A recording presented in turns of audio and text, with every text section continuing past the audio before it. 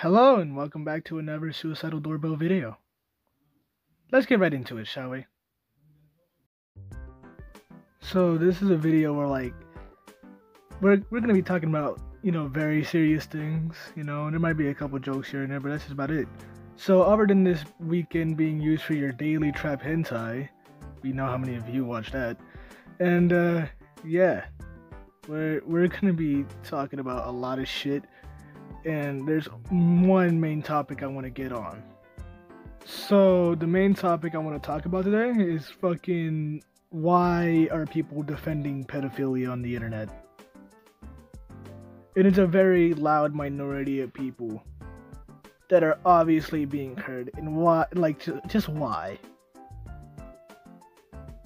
And don't try to make excuses like, oh, they're just minor attracted persons. Yeah, there's another fucking word for that. Pedophile.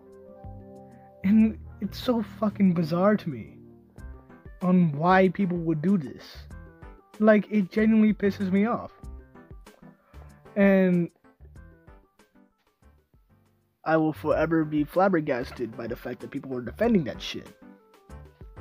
Like, I've seen videos of teachers, actual fucking teachers that work in a fucking classroom, try to basically defend pedophiles by calling them minor attracted persons. Even though that's not the fucking case, they are a pedophile. And pedophiles should not be defended. Alright? That's like someone trying to defend R. Kelly for the shit he did. And that guy's a piece of shit. So if you're a teacher or someone that's working with kids watching this, please do not try to defend pedophiles. I hope you get fired if you do. Like, defending pedophiles is the worst thing you could fucking do. Especially if you work in a setting where you literally work with kids. Like, if I found out any teacher, like, let's say if I have kids, right?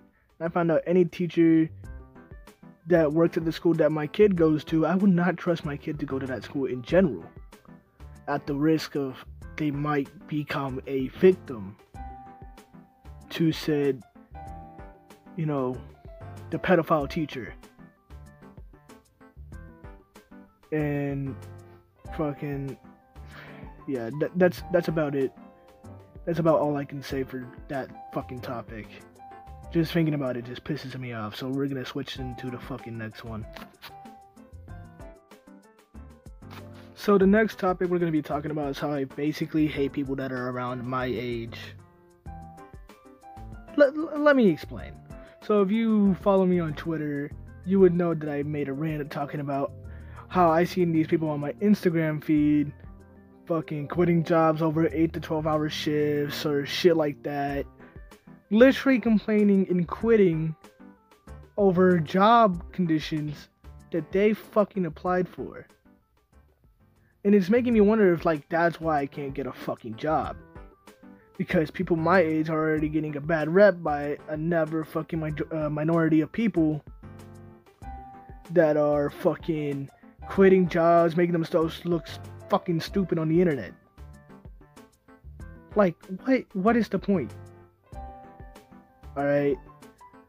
Fucking, there's people, hell, I want to work, there's people my age that want to work also.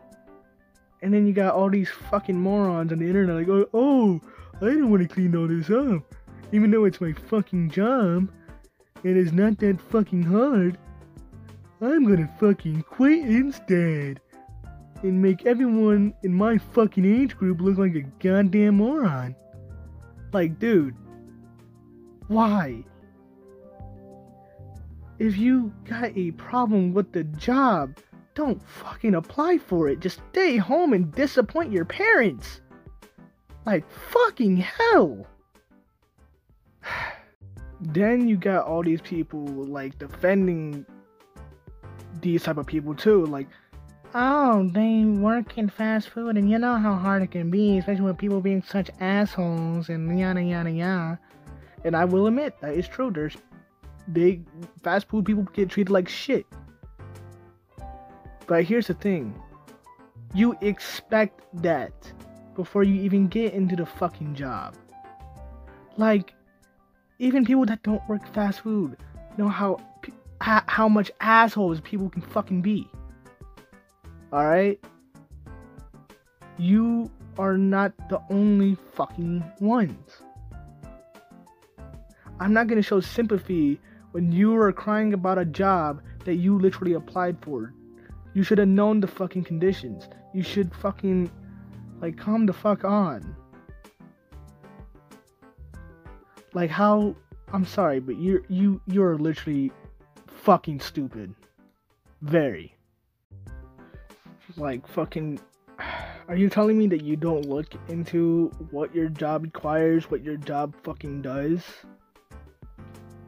And you're just applying for the fucking job anyway? You don't look at the description, nothing?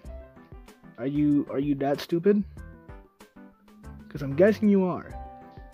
And honestly, thinking about this fucking topic pisses me off too. Like, why do I have to struggle because you want to act like a fucking idiot? It makes no sense, dude. It makes no fucking sense.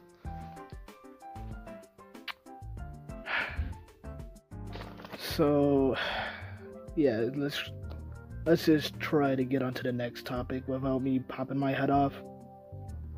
Please. Thank you. So, another topic I want to talk about is mental health. And while, yes, there are some people that will take it very seriously, and I'm grateful for those type of people, but there's also people that don't. And that's honestly the main majority. Alright, mental health for anyone in general, no matter what gender or race you are, it's like no one really fucking talks about it. No one really wants to do a thing about it either. Like, for example, therapy. Therapy costs money. And like lots of money. And not many people can afford that, even though they truly, truly need it. And fucking, it's like, there's so much things in this fucking world, or even in our country, that people just don't want to pay attention to.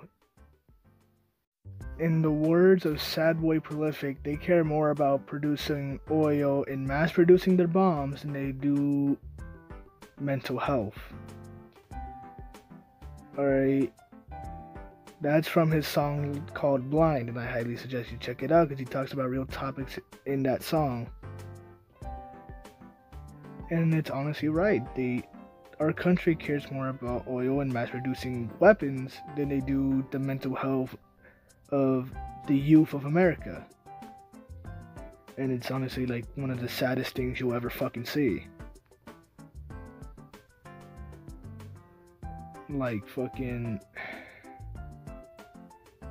like I said earlier, there's so many things that our country, or just in the world in general, there's like just so many fucking problems that people don't pay attention to.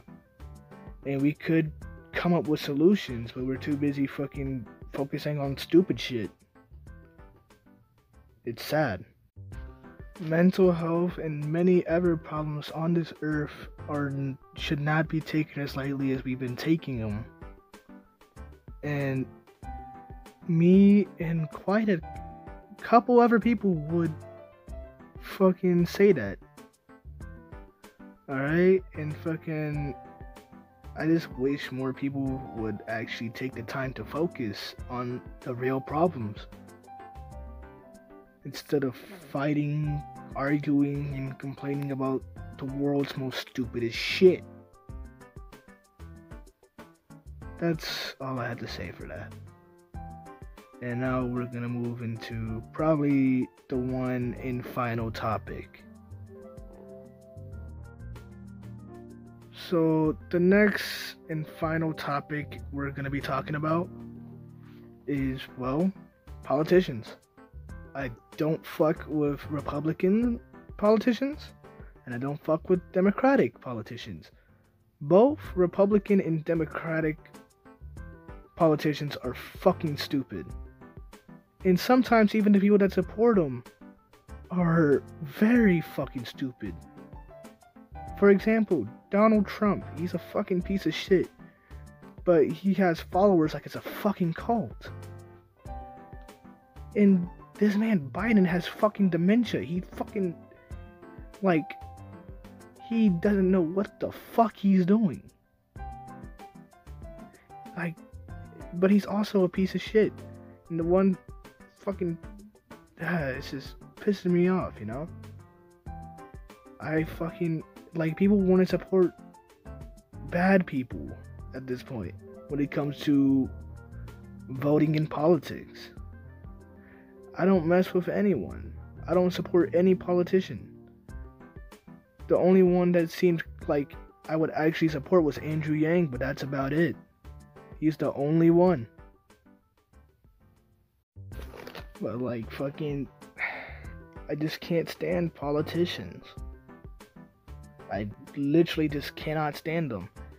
But I also can't stand the amount of dick riding that fucking Republicans and Democrats both do.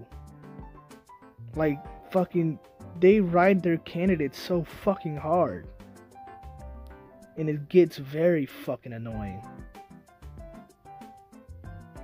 And if you disagree, then fucking, that's fine by me. But you should at least try to take time and observe. Because I know what I see.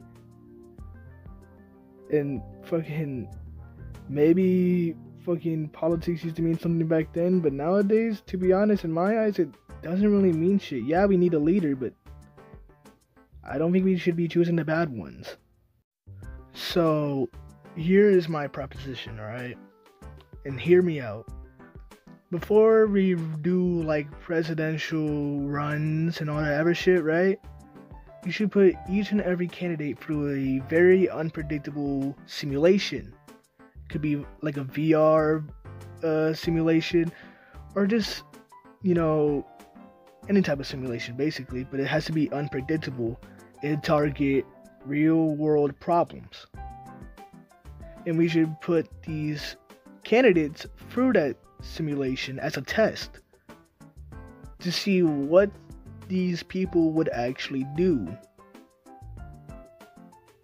and how that would play out. Like, how would their solution play out in these type of predicaments, you know? And I feel like personally it could work. It could possibly work, and we just have to take the time to try it. And after they go through the simulation, and whoever gets the best score and the best rating will choose out of those people. We'll choose who to vote for out of those people. Because I feel like people just go and vote for people without actually looking into what type of person they are. And like, we do have a lot of bad leaders. And I think the simulation might be able to help with that. You know? Well, that's the last topic I want to talk about.